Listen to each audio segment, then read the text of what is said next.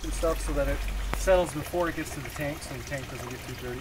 Yep, so settling out here, and that once again, that all is the single pump from the greenhouse, which we talked about sky and aquifer metaphors. Tell us briefly. Yeah, so the whole system is modified or modeled after ecological systems. So the water tower is analogous to the sky, to moisture in the sky, the clouds.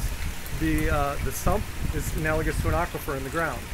And I use the same principles and basically pump the water up and then let it come down where it needs to come down.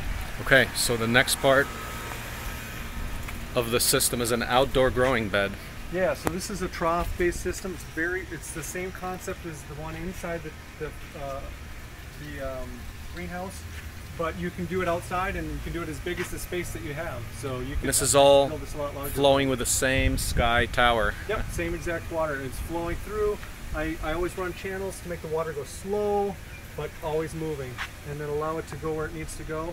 Flows back into it. It has a little settling bucket. If you follow it all the way to the end, you'll see that. Yeah, so it'll flow right down to there, and it settles out any solids before it sends it back into the greenhouse again.